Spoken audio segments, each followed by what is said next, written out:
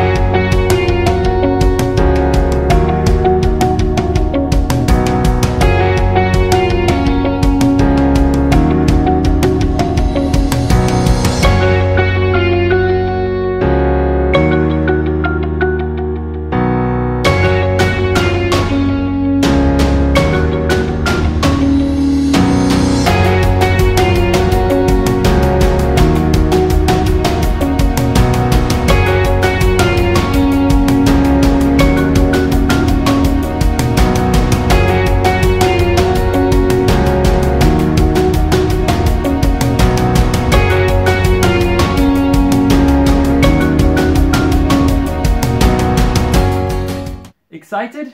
Then let's begin.